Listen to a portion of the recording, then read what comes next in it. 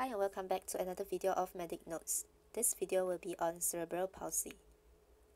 Cerebral palsy is a disorder of movement and posture due to a non-progressive lesion of the motor pathway in the developing brain, which develops when the child is less than 2 years old.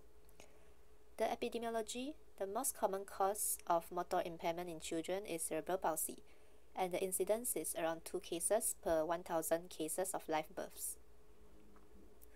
These are the causes of cerebral palsy, can be divided into antenatal, intrapartum, and postpartum causes.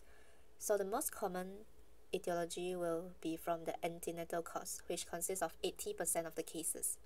The antenatal causes include cerebral dysgenesis, failure of migration of gray matter, congenital malformation, such as congenital cyst or fusion defect, congenital infections like Torch's infection, vascular occlusion due to eruption of placenta or placenta previa, and other antenatal causes such as GDM, which is gestational diabetes mellitus, and PIH, which is pregnancy-induced hypertension in the mother when she was pregnant.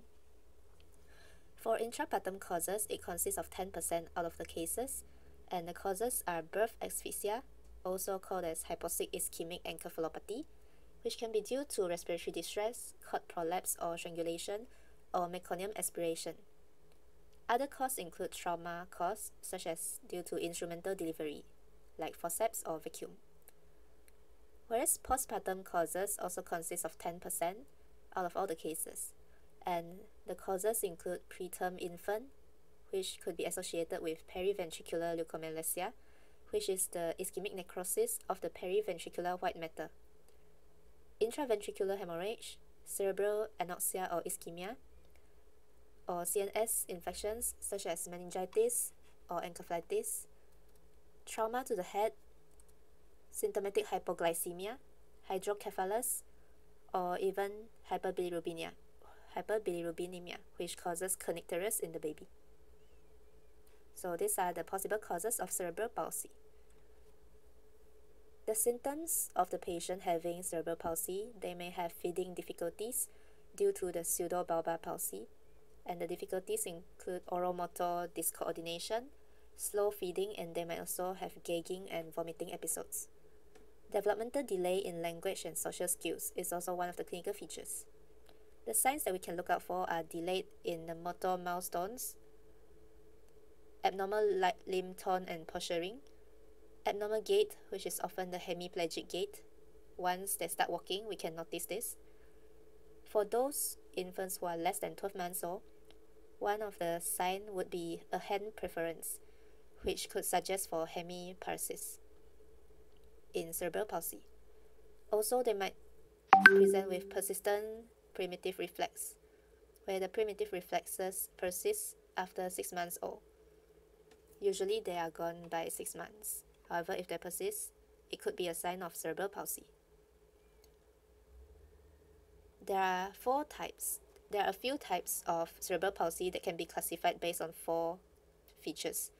So it can be classified based on motor function, topographical distribution, the severity level of the cerebral palsy, and a classification system which is the GMFCS, Gross Motor Function Classification System. So first we look at the motor function. Can be 4 types, which are spastic type, ataxic, dyskinetic, or mixed type of cerebral palsy. And the most common one would be the spastic cerebral palsy. So take a look at this table. There are the 4 types of cerebral palsy classified based on the motor function.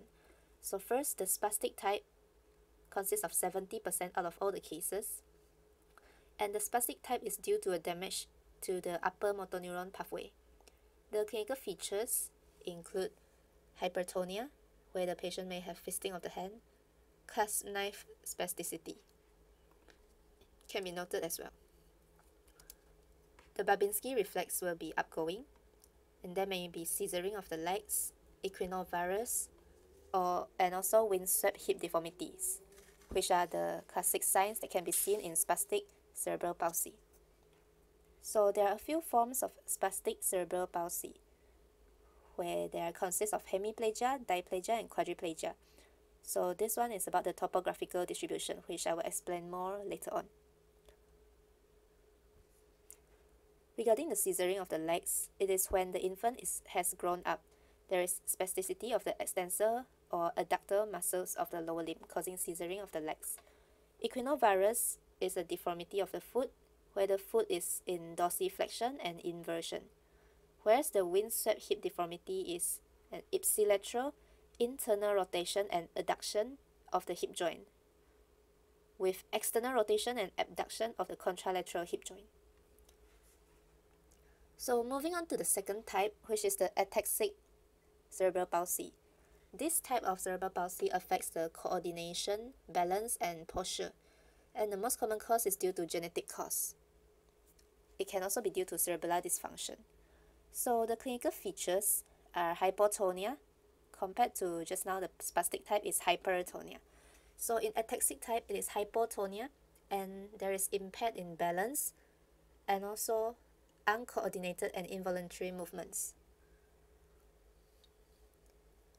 They also have impaired control of eye movement and depth perception, and fine motor skills requiring the coordination of eyes and hands, for example writing, will be difficult for them. So there are more towards impairment of the coordinated movements, balance, and their posture. The third type is the dyskinetic type, where it is caused by perinatal cause due to kernicterus, which is the most common cause, and this kernicterus causing damage to the basal ganglia or the extrapyramidal pathway. It can also be due to hypoxic ischemic encephalopathy at term, and the clinical features include constant involuntary movements such as atetosis, which is repetitive involuntary slow riffing movements at the arms, legs, or hands. Dystonia is the impairment of the muscular tone. Chorea is irregular movement, more like jerky or shaky movement, whereas choreoatetoid is the combination of chorea and atetosis, where there is irregular movement but the movement is twisting and curving. So these are some of the involuntary movements that can be seen in this kinetic type of cerebral palsy, and usually their intellectual ability is unimpaired. And the fourth type would be the mixed type, which is a combination of different types, and the most common combination will be the spastic type plus atetoid type. So looking at the second way to classify cerebral palsy, which is based on the topographical distribution. So these are the few types. Hemiplegia is paralysis on one side of the body, and usually the cause is due to perinatal shock or cerebral malformation. Diplegia is when it affects both the legs or affects both the arms, and the common cause is due to preterm delivery of the baby. And usually the legs are affected more compared to the arms. Quadriplegia is when the paralysis involves all four limbs, and the causes could be hypoxic ischemic encephalopathy.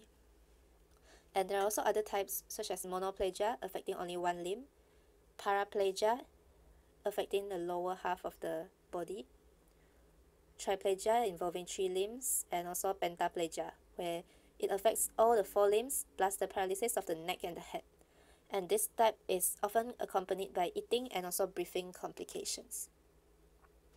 The third way to classify cerebral palsy is based on the severity level. So it can be mild, moderate, or severe. For mild severity, the child can move without any resistance, and their daily activities are not affected. For moderate severity, the child will need braces, medications, and adaptive technology to complete their daily activities. And if it is severe, they will require a wheelchair and have significant challenges in accomplishing daily activities. The fourth way to classify is based on the Gross Motor Function Classification System, GMFCS. So there are 5 levels of classification. Level 1 is the child is able to walk indoors and outdoors, and also climb stairs without any limitations. Level 2, they walk with limitations, such as cannot walk for a long distance, or they may need mobility device, or shown in this picture here, when they are climbing stairs, they need to hold onto the railing. For level 3, they will need to work with an adaptive assistance. They require handheld mobility device assistance. Indoors and outdoors, they use wheelchair. For level 4, they need a powered mobility assistance. So you can see the wheelchair is the powered type of wheelchair. Level 5, there is severe head and trunk control limitations. So they require an extensive use of assisted technology device. And you see this picture over here, the child will need someone to help push the wheelchair. So that's on the 4 ways to classify cerebral palsy. To investigate, we can do imaging studies such as MRI of the brain. It can help to evaluate brain damage and also to determine those who are at risk for cerebral palsy. But it does not help in the definitive diagnosis of cerebral palsy. EEG is useful in evaluating the seizure condition, and other investigation we can do is hearing and vision screening for the child. For management of cerebral palsy, the main aim is to increase the quality of life, inform the parents about the details of the diagnosis as soon as possible, and it requires a multidisciplinary team approach involving the doctor, the parent, and also the community. For medical treatment, the medications that we can give are muscle relaxant, such as diazepam, baclofen, or dantrolene sodium. For orthopedic, can help to correct the deformities, and neurosurgery to reduce spasticity or disabling dystonic movements. So it involves a few departments. And also psychiatry for psychological and social problems, education, rehabilitation, such as physiotherapy to maintain the full range of movement, functions, and also to prevent contractures in the child. Speech therapy helps them to control their drooling as well. External aid such as design shoes, ankle foot orthosis may be required to provide stability to the joints in a child who is learning to stand and walk. And also, other external aid include wheelchair and splinter.